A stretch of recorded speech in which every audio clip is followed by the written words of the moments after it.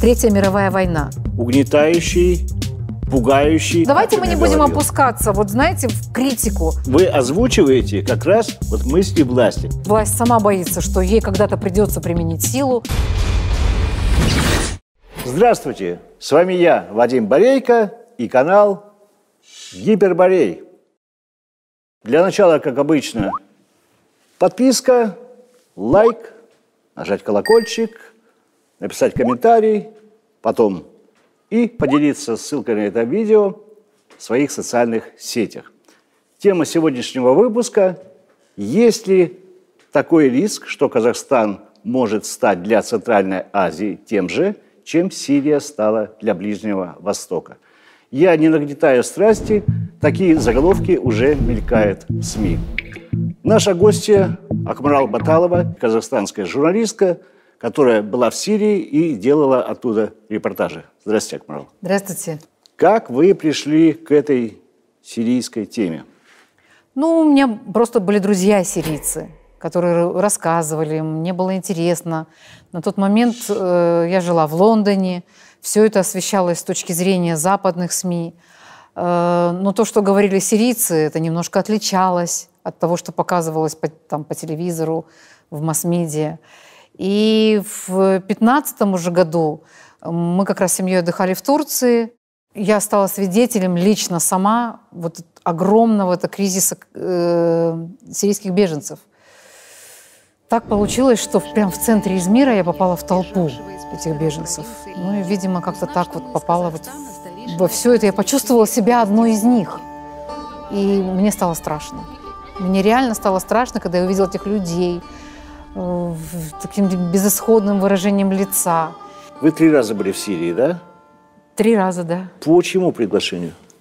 Первый раз меня пригласило Министерство туризма Сирии, и мы проехали практически всю страну. Та, которая была контролируема на тот момент государственными силами. И мы были в Дамаске, в Алеппо, в Пальмире, Маалюле и Сиднае, Хомсе. То есть 6 городов мы проехали. Второй раз меня пригласило уже Министерство обороны России. Стоп. Министерство обороны России? Да. Россия же участник. Да, ну я оплачивала сама поездку, и все. Это был международный пресс-тур. То есть там не только я одна была, там были представители Sky News, France TV, немецких каналов. Ваши сюжеты и фильмы не назовешь их милитаристскими. Это было одно из условий моих, да. И когда меня пригласили, я сказала... Они скорее гуманитарные. Да, я освещаю гуманитарную составляющую сирийского кризиса. И когда я получила приглашение от Министерства обороны, я сразу же сказала, что я буду освещать все, что я там увижу, с точки зрения, с позиции внешней политики моей страны. А в чем тогда был их интерес? Пресс-туры для чего организовываются? Для каких-то собственных целей? Ну, наверное. Ну, не обязательно. Они вообще не диктовали там, как покажите, что покажите. Этого не было на самом деле. Они показали нам базу Хменим. Мне было интересно, как... Вот здесь я точно первая, я думаю. С оператором мы точно первые из Казахстана, кто побывал на российской военной базе в Хмениме и в Латаке, на морской базе. Но это было интересно. Мы отсняли кучу интересного материала, который я потом использую и буду использовать в своих документальных фильмах. И 3-й раз? 3-й раз я уже поехала сама, но я уже получила разрешение от сирийского правительства. И они уже обеспечивали мою безопасность, потому что в 3-й раз я поехала в те районы, которые, ну, скажем так, еще очень сложные, очень опасные. Там все еще не до конца прошло разминирование, там еще племена между собой воюют. И, может быть, там киднеппинг. То есть людей могут похищать? Да, там еще могут похищать людей. И самое главное, там близко пустыня, где все еще прячутся игиловцы в бункерах. Сразу скажу зрителям, что все ссылки на все сюжеты и фильмы Акмарал вы можете увидеть в описании. Вот, кстати, о вашем первом фильме, большом, 2-часовом, «Сохраняя спокойствие». Он посвящен Сирии, но вы сняли его в 2017 году, да? Да. до того, как впервые попали в Сирию. Как так вышло? В 17 году, в январе 17 года, начался Астанинский процесс. Это переговоры по мирному урегулированию сирийского конфликта. Я поехала туда. На первом раунде очень трудно было, но я все-таки использовала свои личные связи, проникла прямо туда, вот не на сами переговоры, но там, где находились участники этих переговоров, познакомилась со всеми, и возникла эта идея. Поскольку я приезжала практически на каждый раунд переговоров, возникла идея именно сначала понять, что, как, почему.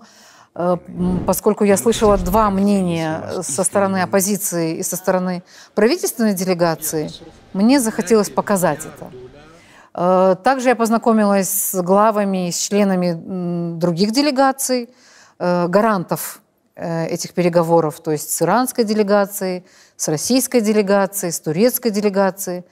И возникла вот идея на основе интервью с ними снять вот такой фильм, который бы помог, подсказал, что ли, какие-то дал подсказки для того, чтобы как избежать радикализации ислама в Казахстане, как избежать вот повторения сирийского сценария. У вас на Астанинском процессе был доступ туда, куда не было доступа обычным журналистам, которые довольствовались протокольной, так сказать, съемки.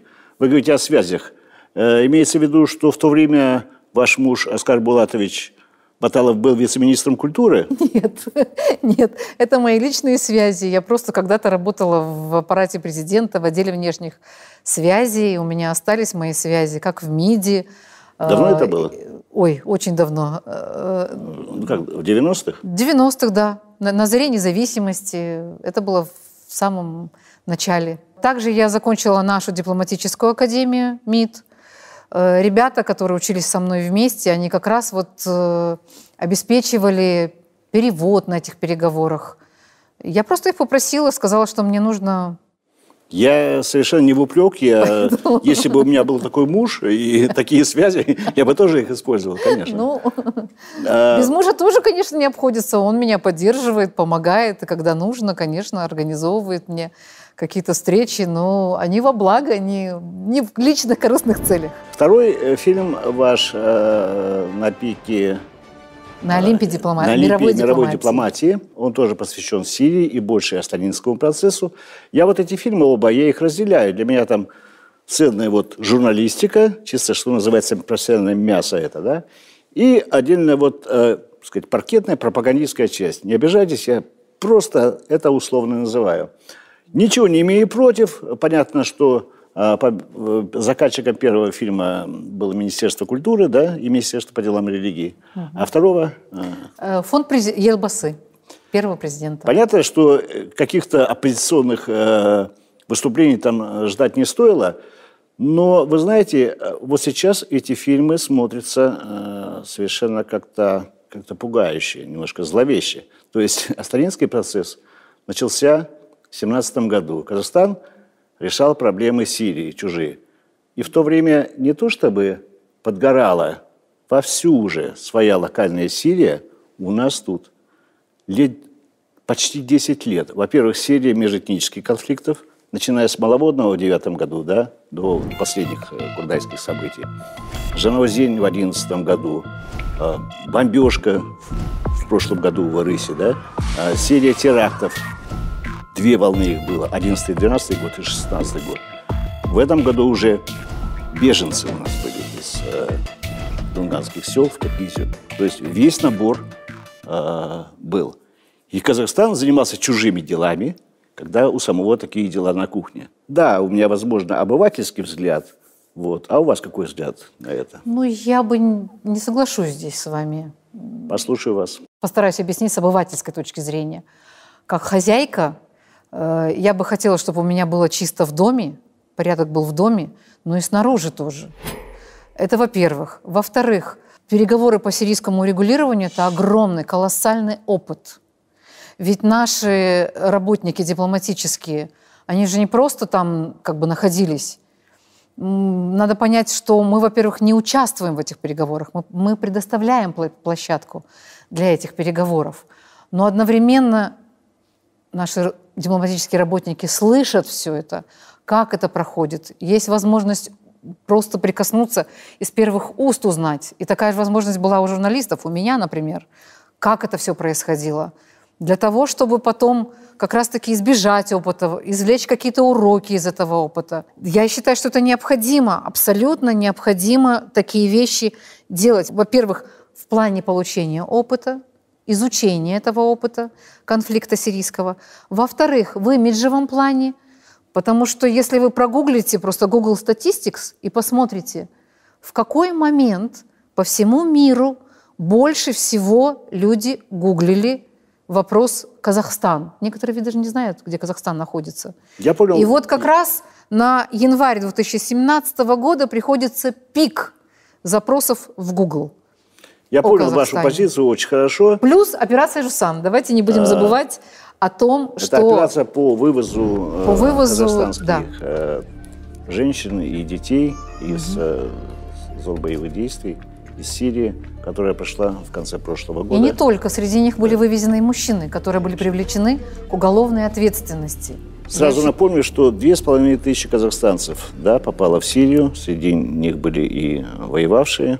Больше 1000 погибло, и вывезено более 500, по-моему, было в ходе операции «Жусан». На самом деле точных, прям, наверное, цифр никто прямо точно не скажет, но 595 человек были вывезены. Я понял вашу позицию, мы с вами заранее договорились, зафиксировали разногласия, двинулись дальше. Я просто поясню свою. На мой взгляд, Казахстан в эти годы был больше озабочен фасадом, нежели состоянием внутреннего двора. Имидж. Ну, какое значение вот эти рейтинги имеют, когда такие дела на кухне? Очень большое имеют эти значения рейтинги. Очень большое в плане том, что и по привлечению инвестиций, и имиджа страны для туризма. Ну, в общем, безусловно. Я не сойду с этой позиции, что для нашего руководства важнее казаться, чем быть. Нет, я вам скажу так. Я не отрицаю того, что работа должна идти равнонаправленно. Ну вот она и не шла. Как я уже сказала, что и дом должен быть чистым и внутри, и снаружи. С этим я согласна. В чем, на ваш взгляд, причины сирийского конфликта? Вот изначальные. И внешние, и внутренние отдельно смотрите, пожалуйста. Его нужно брать как на мировом уровне, так и на региональном, так и на локальном уровне. То есть в мировом там, конечно, было основное то, что монархи Персидского залива хотели проложить трубопровод, газопровод, трубопровод, чтобы нефть и газ от них напрямую шел в Европу. Разумеется, это угрожало интересам России. Сейчас им приходится транспортировать эту нефть по заливу, там, на этих всех танкерах. А так, если бы трубопровод лег напрямую в Европу через Сирию, через Средиземное море, конечно же, в таком случае был бы перекрыт абсолютно, так сказать, нефтяной бизнес России. Газовый трубопровод. Сейчас Россия поставляет газ в Европу. Только и России. Это и, конечно, мы тоже. Безусловно, потому что вся наша нефть, нашу мировую державу мы идет, пока не будем трогать. Поставки идут через российские трубопроводы наших Россия ресурсов. же вмешалась не на начальных этапах в этот конфликт. Ну, потому что, да, как бы ее, во-первых, не просили, во-вторых, Путин очень долго наблюдал, и я не думаю, что он хотел прямо так вмешиваться в этот процесс, но когда уже, во-первых, нужно обязательно сказать о том, что когда сирийский кризис из локального, регионального перерос уже выше, в мировой, это, можно сказать, это Третья мировая война в масштабах на территории одной страны. То есть главная причина – это транспортировка углеводородов. Это на мировом уровне. На региональном уровне, безусловно, там свои были разборки. Это шиитско-суннитский конфликт. Там тоже, конечно, противостояние монархии Персидского залива, в первую очередь Саудовской Аравии, шиитского Ирана, который поддерживал президента Башара аль-Асада, И, конечно, это на региональном уровне этот конфликт. Плюс Турция, региональные державы. Турция как суннитская тоже, да. Будем рассматривать. Плюс амбиции Турции, ее президента по восстановлению Османской империи. Это тоже сыграло свою роль. А на локальном уровне... Ну и Израиль не был в стороне. Безусловно. Мы не можем вообще рассматривать любой конфликт на Ближнем Востоке без контекста Израиля. А на местном уровне, если смотреть, конечно же, безусловно, это авторитарное государство. Безусловно. Окруженные точно такими же. Там демократическое, только Израиль. Но если сравнить, но если сравнить с монархиями Персидского залива, Сирия более чем демократическая страна. Я разговаривала непосредственно с беженцами, причем разных, там, с курдами, с черкесами, с осетинами, с друзами, если брать религиозные, с христианами, с ассирийцами, то есть с представителями разных этнических меньшинств и религиозных представительств. И все они говорили, что у нас борьба с коррупцией шла, арестовывали там, освещали все это, у нас были оппозиционные каналы.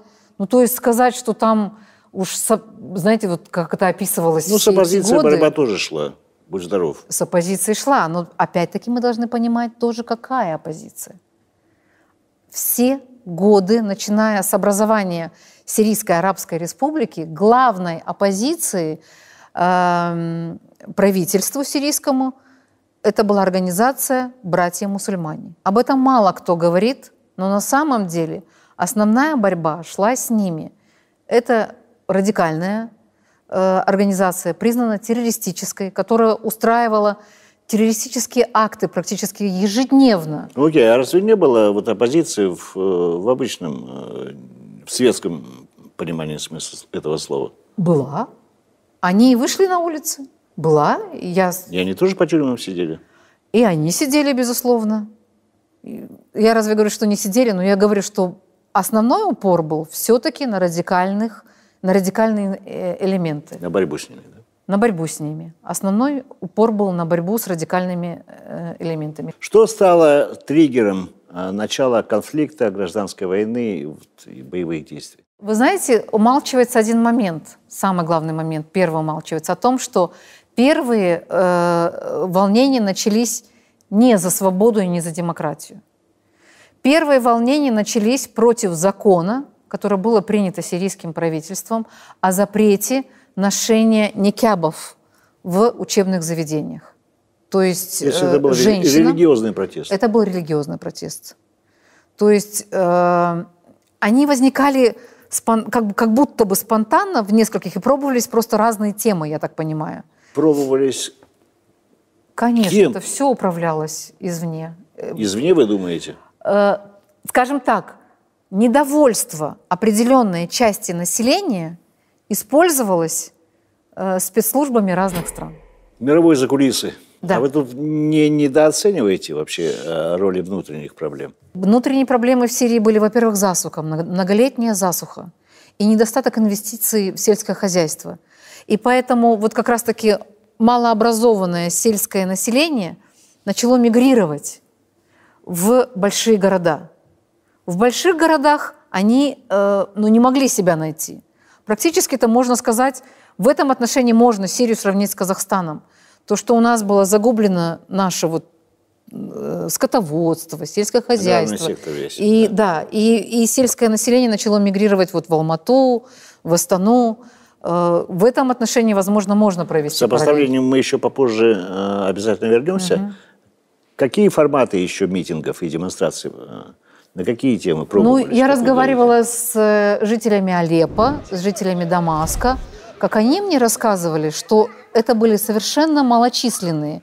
В самом начале, в марте 2011 года, это были очень малочисленные протесты. И чаще всего они начинались в мечетях. То есть после пятничной службы основная часть верующих покидали мечети, какая-то часть оставалась, и они с плакатами выходили, перед мечетью выступали, и их снимали в это время журналисты. Это выглядело так. Но на экранах западных СМИ Это выглядело так, что какая-то вот прям массовые протесты.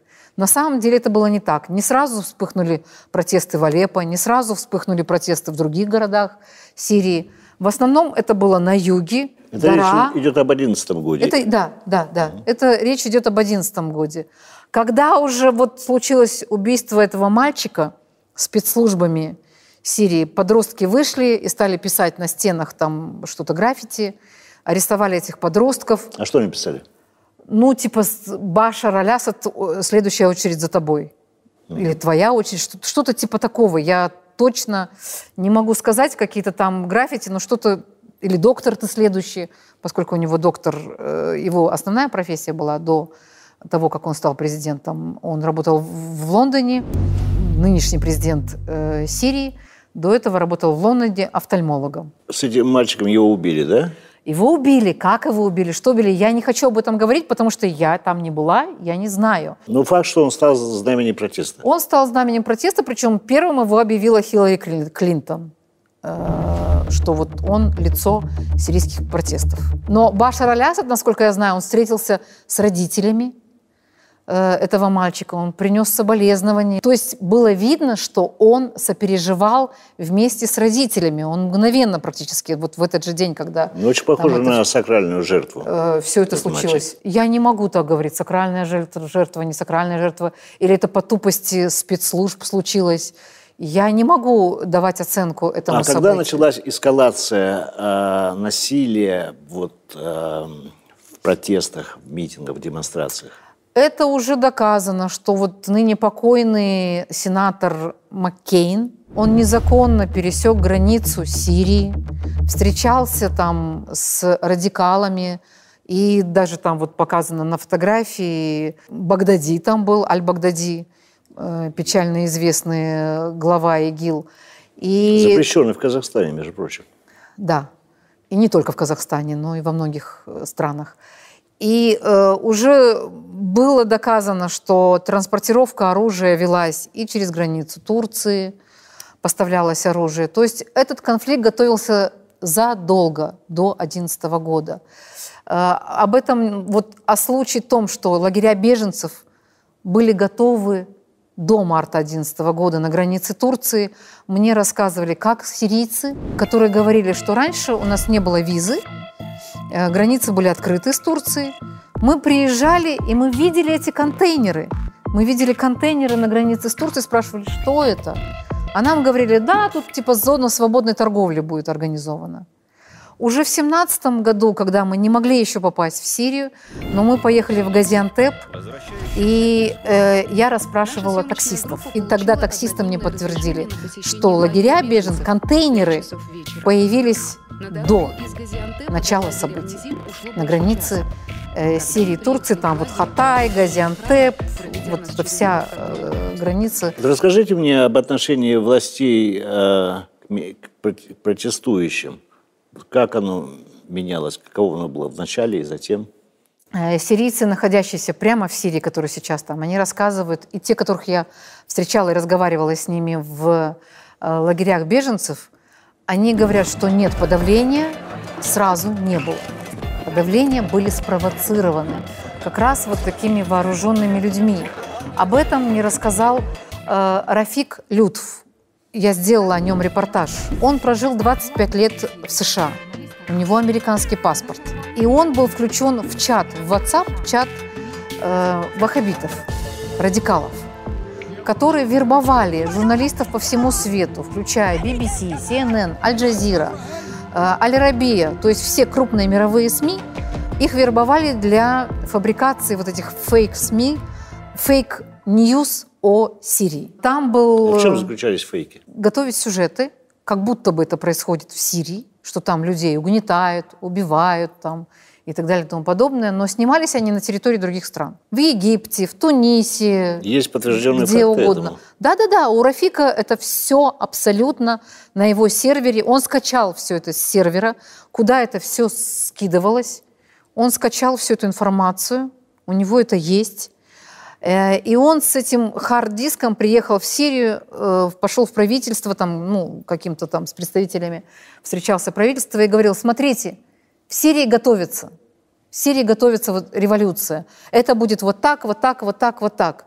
Там даже обсуждалось, где будут расставляться эти снайперы, на крыше, там, в здании домов.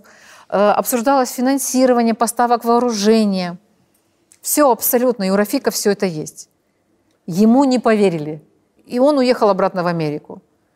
Когда начались эти все события, и когда стал сбываться вот этот сценарий, который Рафик когда начались? описывал, Когда вот началось насилие? Весна 2012 года, когда начались вот эти вот... А что именно началось? Провокации? Началась стрельба. То, что они были спровоцированы из толпы, это однозначно.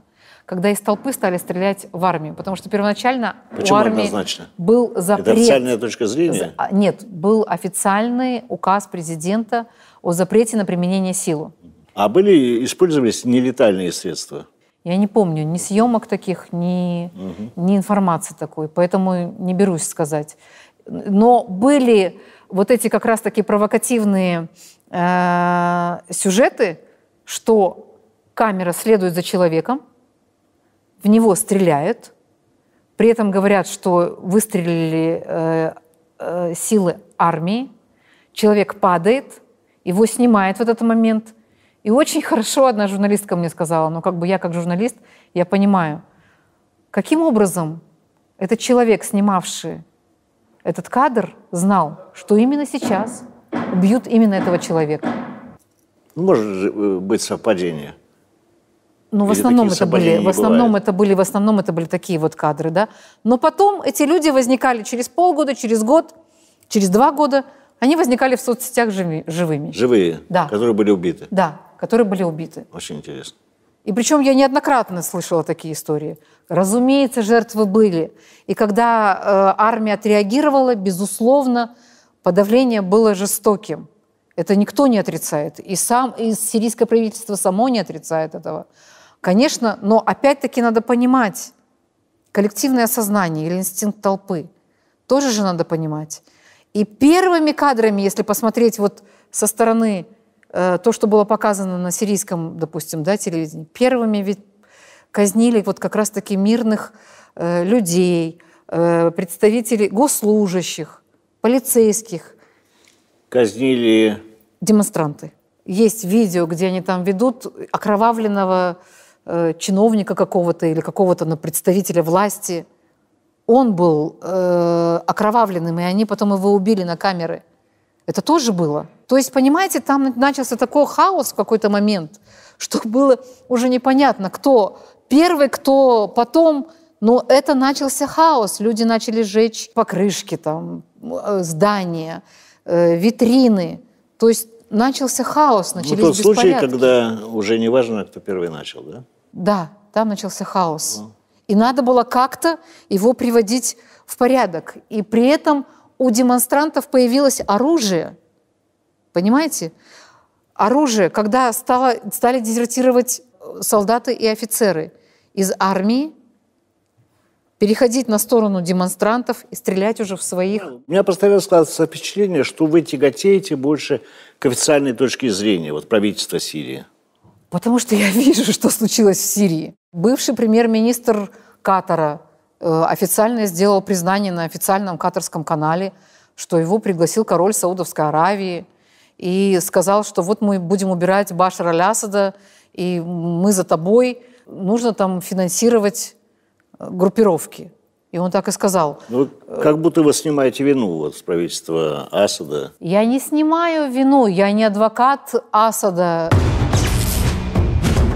Сходство или различия Казахстана и Сирии главные? Ну, безусловно, то, что Сирия, так же, как и Казахстан, многоконфессиональная и мультинациональная страна. То есть там этнические представители разных этнических групп, их очень много.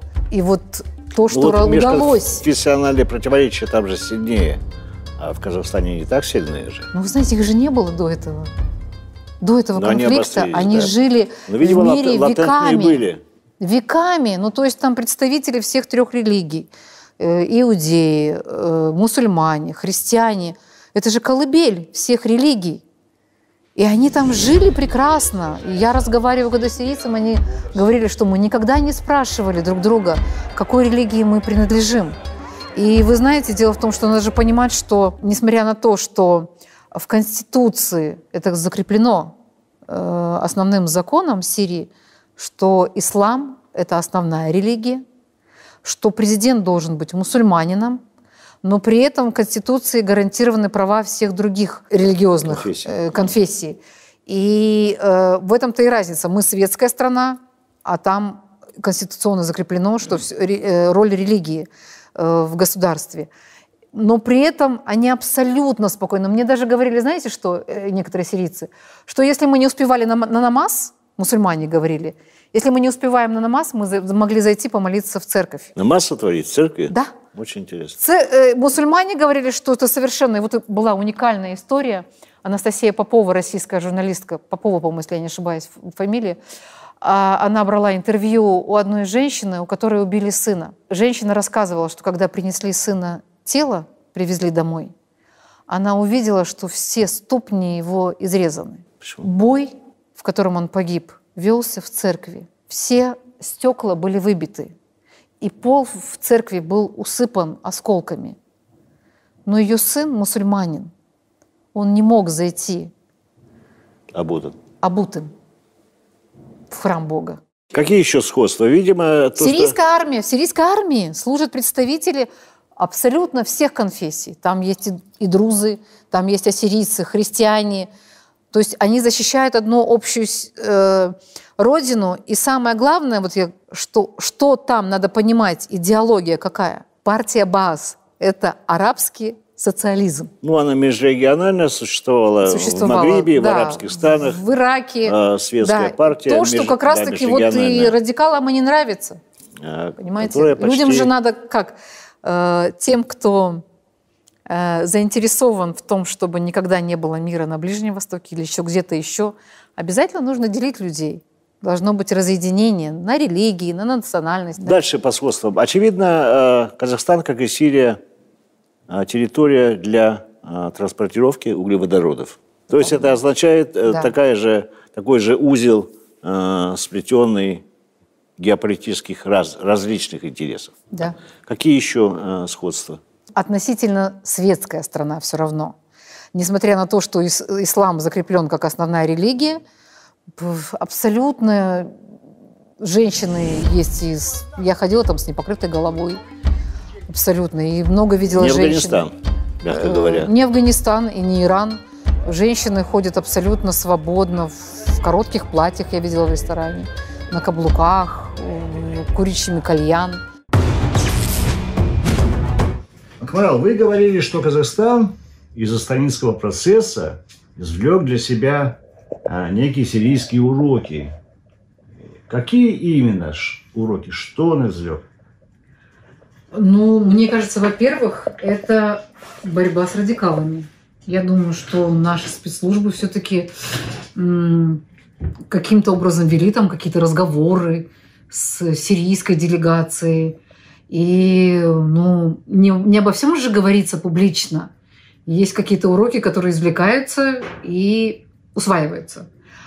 Но один из уроков, который бы мне бы хотелось, чтобы был извлечен, это то, о чем мало кто говорит тоже в контексте Сирии, что никогда в Сирии за все годы войны не отключался интернет.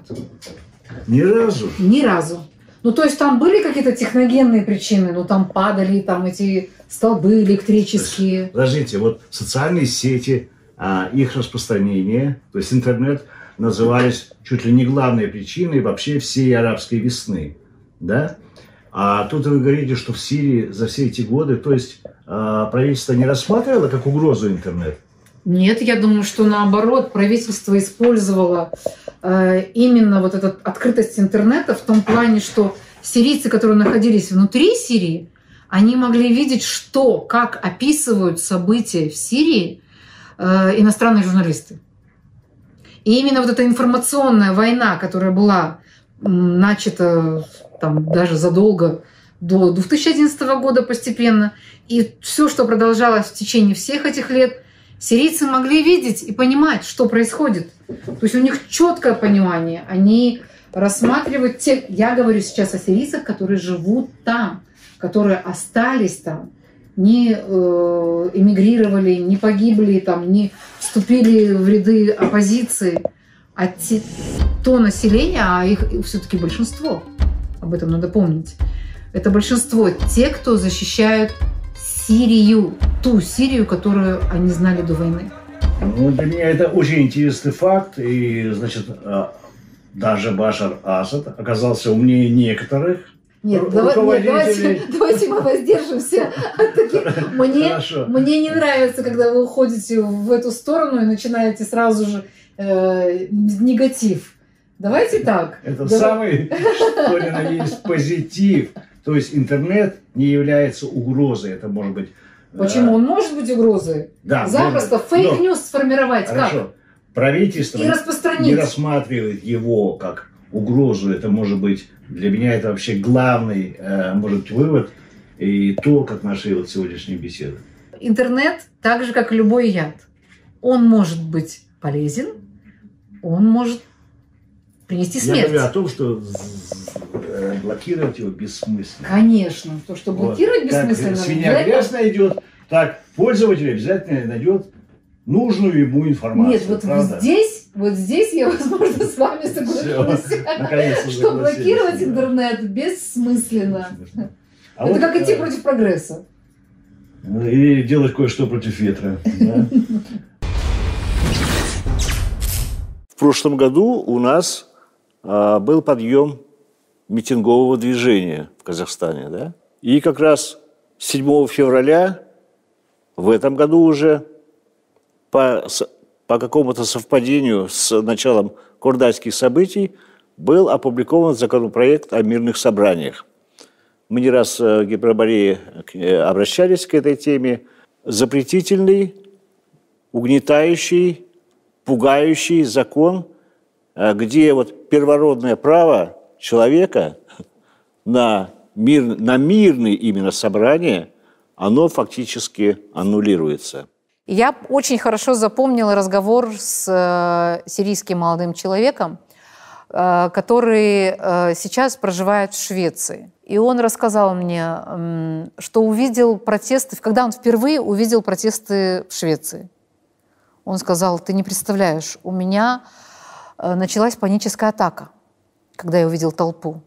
Почему? Я вспомнил протесты в Сирии, и я испугался. Почему? Я не понял. Я представил, что сейчас начнут здесь крошить, жечь покрышки, переворачивать машины. Я испугался насилия.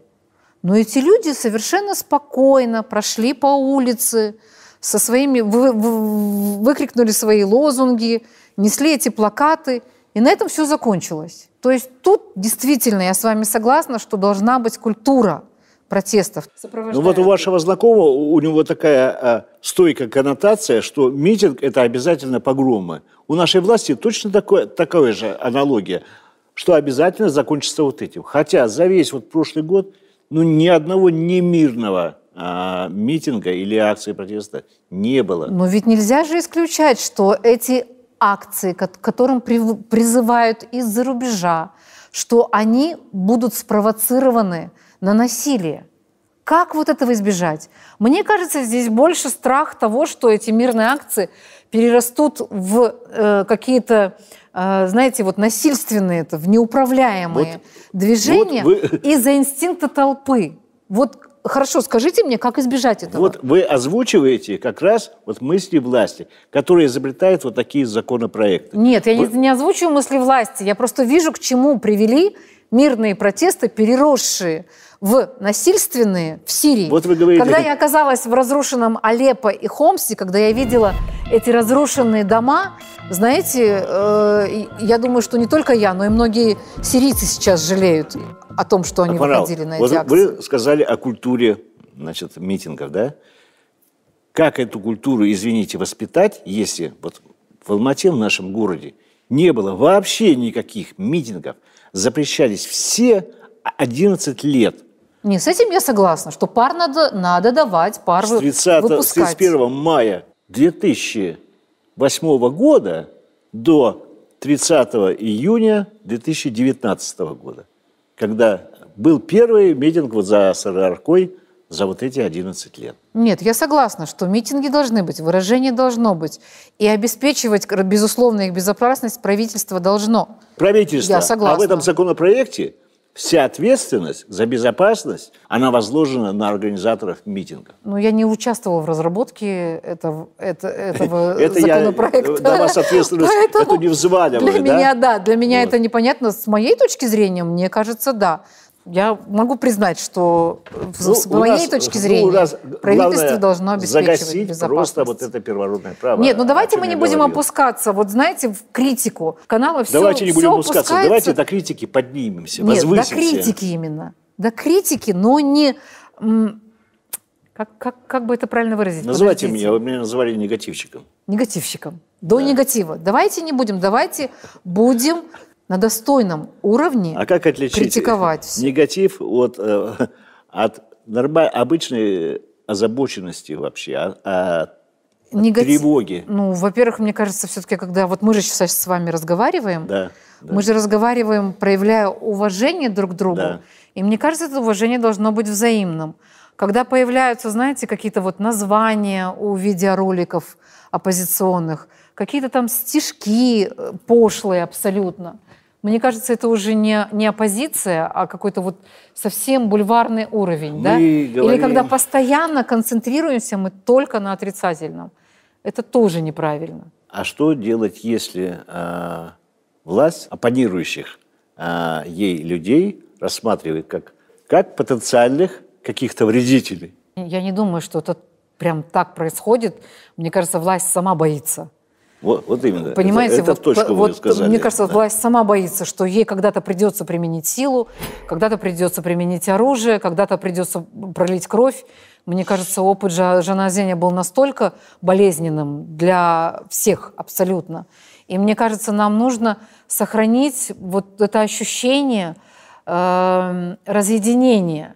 Мне кажется, всем нужно сохранить чувство достоинства. Разъединение, вы сказали? Разъединение. Сохранить чувство... Нет. Сохранить чувство опасности разъединения.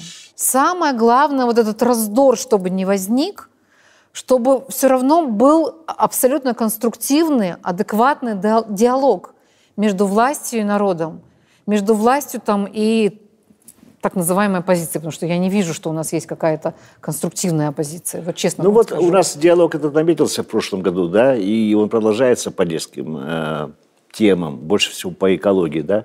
Но когда касается политических вопросов, да, политической модернизации, либерализации, без которой, ну никуда уже мы в тупик зашли, да, то начинается выскакивают вот такие законопроекты, неизвестно с какого дуба упавшие, понимаете, где ну вот это вот ваше. Неизвестно, откуда с дуба упавшие. Ну, из вы считаете это в смысле вот это цивилизованная форма ведения диалога? Я не считаю так. Полгода работал над Советом общественного доверия, говорили, что будет прогрессивный закон, и вот тебе на, вот то, что мы получили. Ну, мне кажется, нам всем нужно набраться терпения. Как у власти, так и у нас как бы все равно именно в части ведения вот такого диалога. Я не говорю терпение и терпеть что происходит. Очень в туалет стоит несколько лет, да, и людям говорят, ну наберитесь терпения наконец-то, потерпите немножко. А вот еще вопрос по поводу митингов. То есть вы говорили, что митинги разрешались, мирные, и не было вооруженного насилия со стороны армии и так далее, да? То есть это некий период был, пока не начались провокации, пока они не стали немирными, эти митинги, правильно? Значит, правительство тоже не боялось митингов? Значит, оно признавало за людьми это право на высказывание, да? Публичное. Президент Сирии даже пошел на уступки определенные. Там была отменена статья какая-то в Конституции. По поводу чего? По поводу лидирующей роли партии Баас. Ну, то есть там были внесены уже в тот период, когда шли переговоры между правительством и протестующими, там был ряд прям каких-то уступок. Либеральные уступки. Да, конечно, было. Просто это опять не освещалось, опять-таки, в мировых СМИ. Это уже другой вопрос. То есть и потом, уже после этого, конфликт перешел в стадию эскалации насилия. Да. В Сирии ответственность за порядок на митингах несла же армия? Безусловно. Не организаторы этих? Безусловно. Я думаю, это везде, в любой стране. В любой стране ответственность за порядок несет правительство. А там были какие-то строго определенные места, там резервации для проведения? Ой, вот этого я не знаю. Не знаете, да? Не знаю, честно. Люди судя по тому, что... не знаю, вот то, что я знаю, что там какие-то митинги в основном начинались в мечетях. Что вот первоначально все протесты... Но это же... Они не были определены как строго отведенные места. Я думаю, это были определены именно вот это объясняет характер, что и не только митинги, но и склады оружия потом были найдены в мечетях. Поэтому, как это назвать, кем были определены эти места, это уже вопрос другой. Акмарал, вы признаете, что в Казахстане есть риски того же, что может случиться то же самое, что в Сирии? И если да, то в чем, какие это риски? Признаю. И я думаю, да, могут быть не только на опыте Сирии, на опыте Ливии также. Потому что буквально недавно смотрела репортаж, сейчас же начинают все это разбираться, что как произошло. Выяснилось, что сами ливийцы это говорят, что первыми, кто против Каддафи поднял все эти протесты, это были вооруженные люди, которые жили среди них. Среди ливийцев жили эти люди. Я больше опасаюсь, например, для меня, после изучения всего опыта сирийского, для меня более страшна радикализация ислама в Казахстане. Эти спящие, так сказать, ячейки, которые вроде бы как ходят в мечеть в одну и ту же, может быть, с нормальными верующими, да, живут спокойно, ходят между нами. А в какой-то момент, понимаете, границы тоже, мы не можем говорить, что такие огромные границы, что они все защищены, да. Оружие, насколько как это оружие оказалось в Курдае, там, да, у людей. Опять-таки приехали, говорят, какие-то вооруженные люди. Как, кто, что? Кто может гарантировать, что эти люди, которые, прежде всего, неграмотные люди, которым запудрили голову всевозможными радикальными идеями. Ведь вы представляете, как это так? Вы могли представить, чтобы из Казахстана уехали воевать в Сирию за ИГИЛ? Как? Это же люди, которые жили вместе с нами, рядом. Я не представлял, что и беженцы будут из Казахстана. Понимаете? А чтобы этого не было, как это сделать? Неграмотные, вы сказали, это дефицит образования, да? Абсолютно. Вы имеете в виду религиозное образование или вообще образование вообще? И религиозное, и общее образование. Безусловно, общее образование просто страшно. Какие уроки еще? Прежде всего, конечно, это то, что как легко можно нарушить мир, как легко можно посеять рознь. Вы понимаете, ведь сирийцы, они говорят на одном языке, на арабском. А мы тут говорим на разных языках. У нас есть казахский, у нас есть русский. Корейцы, я думаю, в семье говорят там дунгане те же, уйгуры. Все-таки они же в семьях, у нас узбеки. Все равно каждый еще знает, каждая этническая группа знает свой язык. Как-то в дома, наверное, они в быту говорят. Но даже то, что мы разговариваем до сих пор, у нас споры, кириллица, латиница, русский, казахский, даже нацию, которая говорила на одном языке, смогли разделить, используя религиозный повод, что страна, в которой большинство сунниты, возглавляет, руководят алавиты. Вы имеете в виду, что Казахстан может расколоть языковой вопрос? И языковой, и религиозный. Если захотят внешние силы, к чему я вас все время подводила, что нельзя в отрыве от геополитики рассматривать. Ведь Китай и Россия в доктрине безопасности США прописаны как противники. Понимаете? И использовать Казахстан как страну, которая находится между этими двумя странами, могут не только Соединенные Штаты. Россия может использовать нас против Китая. Китай может использовать в своей. Сейчас они партнеры, но никто не знает, что может быть в будущем, когда, допустим, они начнут делить сферы влияния уже. Казахстан тоже может быть использован любой из этих стран. Там Турция, возникают у них амбиции, да, у турецкой элиты возникают амбиции по восстановлению Османской империи, может быть, по ее расширению, там, тюркоязычных, там, возможно. Это я говорю гипотетически, но... Многие думают, такая корова нужна самому.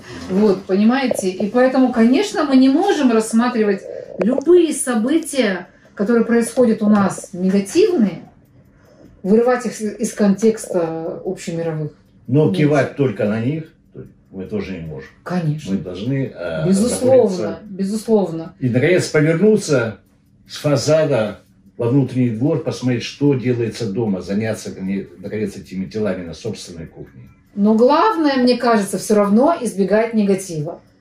Негатива нужно все равно... Слушай, на вашем родном Хабар-24 там этого позитива вот выше крыши.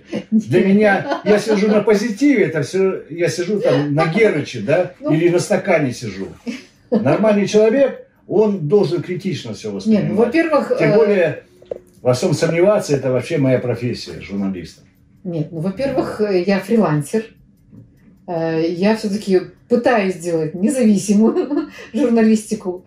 И не могу сказать, что прям я в свете Хабара все освещаю. Нет, это не так. У меня споры все, с тех пор, как я начала делать репортажи из Сирии, у меня происходили споры и с редакцией Хабара, и с ребятами, с которыми там непосредственно я готовлю эти когда репортажи. И... Оппонировать власти – это моя профессия. Это не значит быть негативщиком, а во всем сомневаться. Но, но включать негатив, включать полный негатив и не признавать, вообще не видеть каких-то положительных моментов, это тоже неправильно. Ну, за положительные там. Потому что да. можно увести в такую, извините, в такой негатив увести, из которого потом трудно будет выбраться. Значит, негатив происходит вообще не от журналистов, а он происходит от того, что не решается проблема. Нет, вот. нет. Я считаю, что это от многого происходит. Это несколько факторов. Но если видеть... Вот, например, когда я приезжаю в Сирию и разговариваю с ними там, с сирийцами, любых сирийцев спроси, они ответят тебе: «Альхамдулилла, все хорошо». На улицах я подходила, спрашивала: «Альхамдулилла, все хорошо. Мы пережили эту войну, все прекрасно. Мы восстановим Сирию. У нас все хорошо, у нас все хорошо». И не только сирийцы, русские жены сирийцев даже так говорят, понимаете? У нас точно так же говорят с Рухани Жагуру, которым чай насыпают. Нет, ну у нас не так, у нас все говорят плохо. Пойдешь в салон красоты, в очереди будешь стоять, с таксистами будешь разговаривать. Ныть это мы умеем. Плохо, все плохо. Что вы снимаете сейчас? Сейчас я заканчиваю монтаж. Мы заканчиваем, моя компания «Сезар Фильмс Продакшн». Заканчиваем мы монтаж и собираемся заявить этот фильм на Московском кинофестивале о русских женах сирийцев. Интересно будет посмотреть. Я думаю, что он такой. Мне нравится то, что я сняла. Спасибо большое. Пожалуйста. И вам спасибо за то, что пригласили. В начале марта на Всемирном женском экономическом форуме в Каире Акмарал Баталова была удостоена диплома за объективное освещение гуманитарного кризиса в Сирии. Посмотрели Пишите, что думаете в комментариях. Ссылки на фильмы и сюжеты Акмарала Баталовой вы найдете в описании. Ставьте лайк, нажмите на колокольчик, подписывайтесь на канал и оставляйте ссылки на это видео в своих социальных сетях. Пока!